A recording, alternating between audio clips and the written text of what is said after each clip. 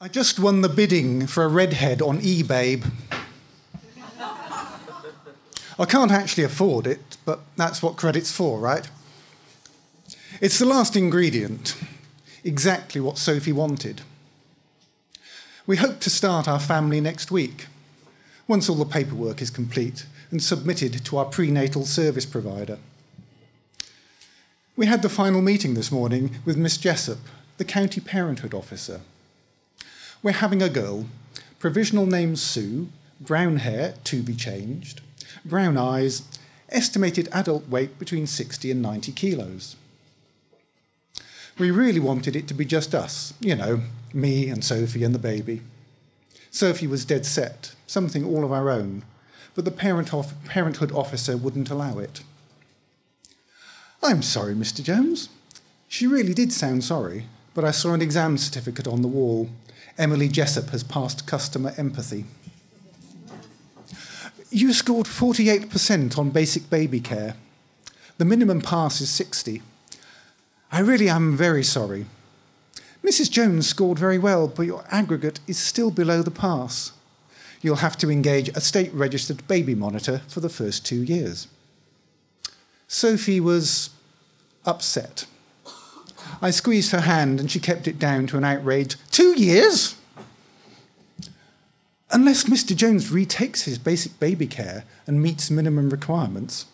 Mrs. Jessup smiled perfectly. I bet she passed her exams on that first try. I'm sorry, but there's nothing I can do. Retake basic baby. That's not cheap. Almost as expensive as 2 years of baby monitor hire. And I haven't even started on toddler training part 1. At least we've got the money saved up for that course, and my parents will help. It's all going to work out if I can pass part 1 before Sue's first birthday and then do part 2. Sophie passed all her basic child-raising exams at school. I sort of struggled. Tinkering with an antique hybrid car was more interesting.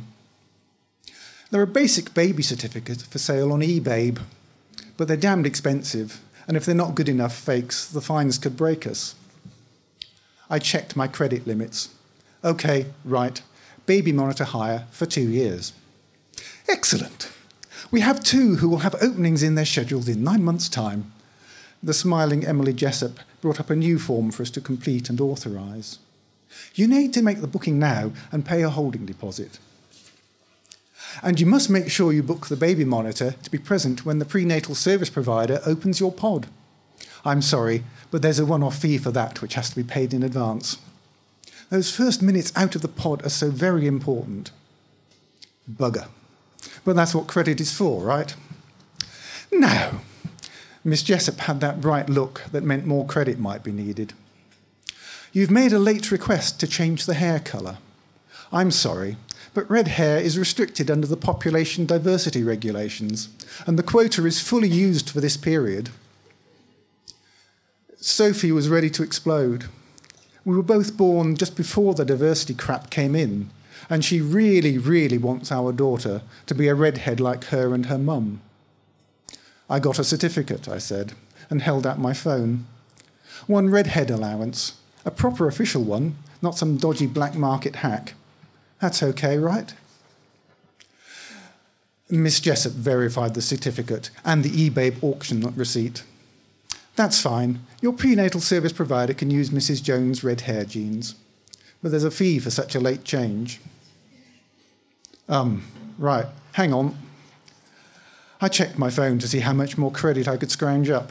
A quick text to Dad. Probs, your granddaughter, hair colour, help. And I got my available balance topped up. Right, here you go. The available funds were sucked down into the county accounts. Is that it? That's it. Here are your certificates. My phone chimed over and over as the documents arrived. Are you planning more than one? There's a discount scheme at the moment. 50% off your next child application fee. Good for up to 5 years. Sophie gave me a look. We talked about this. At least 2, maybe 3, and really close together so their ages are similar, and I showed her my phone. My account, her account, our savings, our credit bill. Not just now, Sophie said. It nearly killed us this time round, trying to pass the financial rating checks. Perhaps we might just get a dog. A nice, safe, baby-friendly dog, I added, because I couldn't remember any of the rules for pet and baby interactions. Miss Jessup smiled. Of course, that's sensible. She stood up, shook hands with Sophie and then me. The pet licensing officer is 2 doors down, and you should consult with your baby monitor. I checked my phone. That's what credit is for, right? Thank you.